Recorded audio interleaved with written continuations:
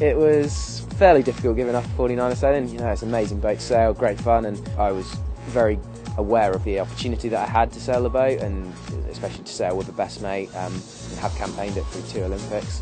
I felt very fortunate and privileged to have done that, but having said that, I also felt like we'd kind of run our course a little bit as a team, and my injury stuff was proving that I was never going to get back to my physical prime, and so the decision to stop was almost a fairly easy one for me.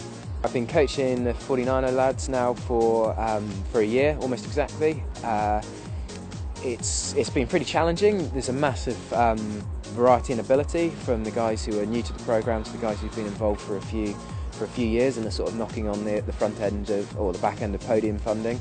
A coach, when they transition from sailor to coach, you get this window where you've got a really good understanding of the skills that are needed to be competitive at the highest level, really current skills, and I think that's what Ben brings to the 49er squad right now, this ability to get across the very latest techniques that are good enough to win you world championships right now. I think at the moment he's going to be a pretty laissez-faire, kind of easy-going, kind of roll with it, which is the way that he was as a sailor.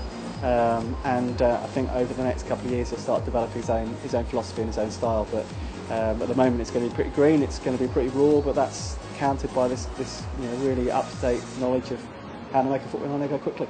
The experience that I gained from going to the games is invaluable. You know, I know from a fact as a sailor, the guys that I gained the most from, who coached me and that I respected most in their opinions, and were people with the most experience almost as sailors, and so I'm kind of hoping that currently I've got the knowledge, and it's just learning out how to deliver that.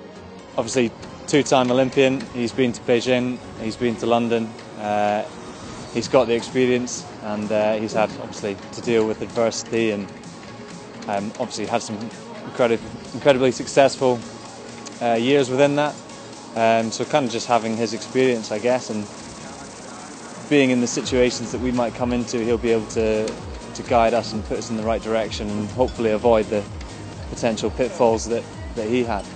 It gives you a huge confidence, like just having someone that you have watched on TV, he's been there, he's done it, he's experienced everything that we're hoping to experience in the next few years. His coaching style, obviously he's pretty new to it, and I think he's learning just as much as we are, but he's very more of a hands-on type of coach. He likes to get involved with you in the boat. You know, I've had Ben in the boat once or twice now, and that's really good because you can see how a top-level sailor would be doing it, and how you can almost improve on yourself, as well as like when Chris gets back and I'll say, wow, you know, Ben was doing these things, and that's the next level for us. The one thing I kind of regret most actually is not having done a little bit of coaching earlier in my career. I've learned a lot of lessons, I suppose, having been a coach, that looking back on I probably would have used in my career as an athlete.